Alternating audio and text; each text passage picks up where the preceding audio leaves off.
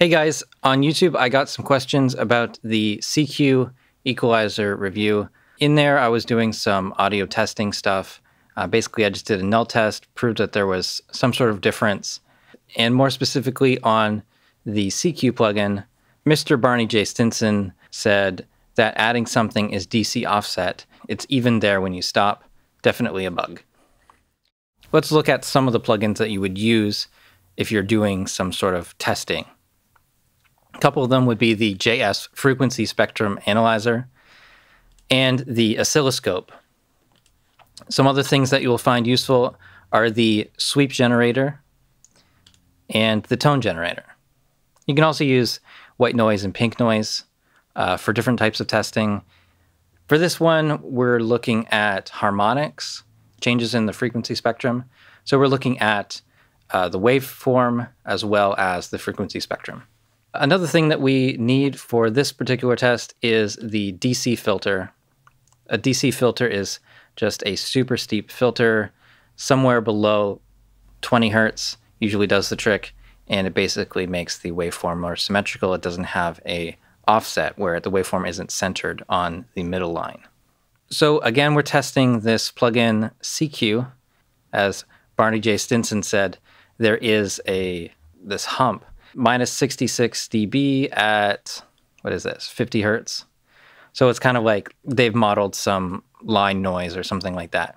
It's not really noise because you can boost this up and you don't see any waveform. So as he said, it's DC offset. So we can just click on the DC filter, turn it on, and the noise goes away.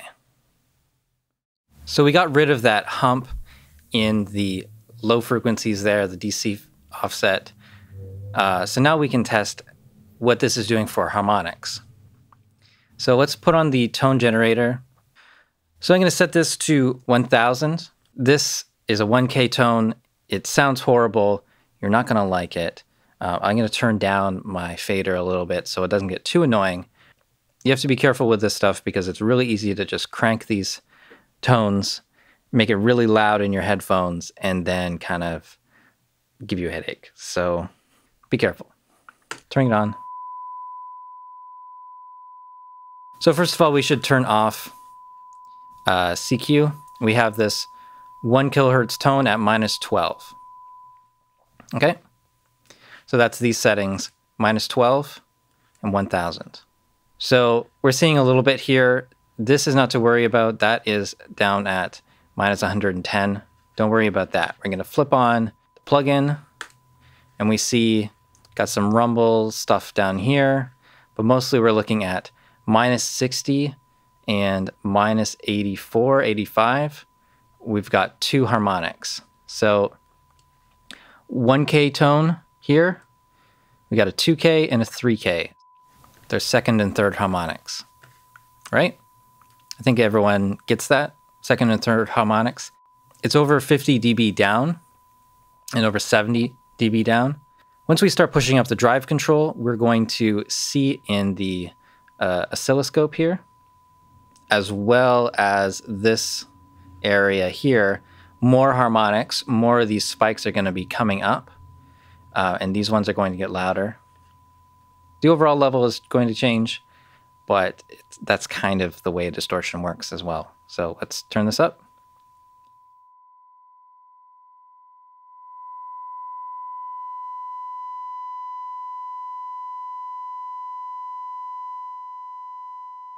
So right around there, it gets pretty obvious that there's some extra stuff happening there, some distortion. And we're seeing that first harmonic is now at minus 40. So it's a lot closer. It's gone up 20 dB. And then there's all these other harmonics coming in.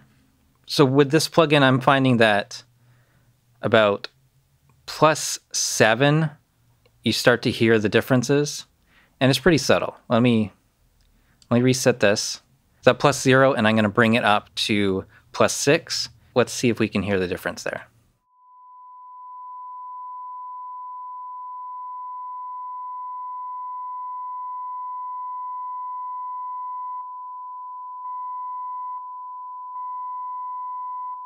I think we can. So let's bring this down to +3.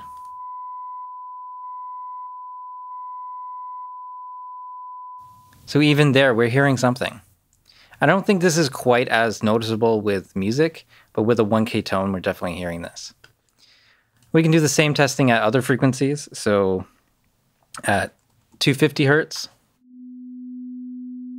bypassing this, we're hearing a level difference, but we're not hearing those harmonics. We're not seeing anything on the oscilloscope yet. Bump this up. So I'm starting to hear it now. And at this point, we're definitely seeing it in the oscilloscope.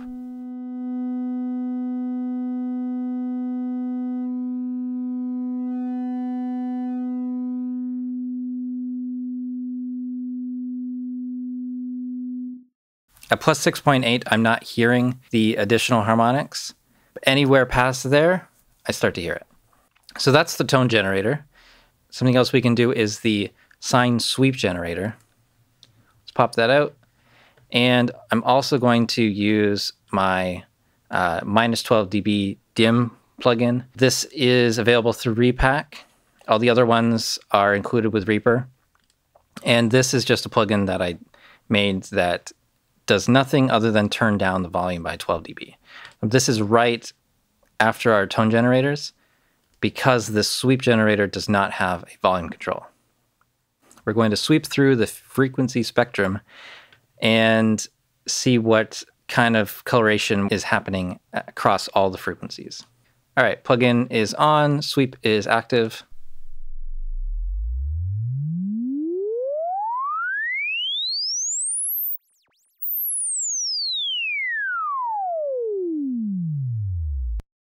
Did you notice right up at the top, there's some foldback aliasing? This plugin actually works differently at different sample rates. Right now I'm at 48 kilohertz.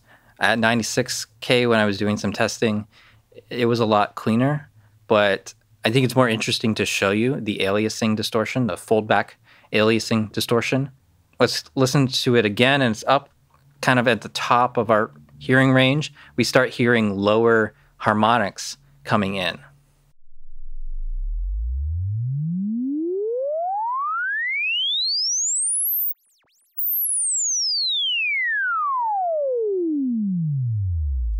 Sort of like a weird record scratch sound coming in there. All right, let's do it one more time with the drive control at plus 15. Just for fun, let's crank everything. Everything all the way up.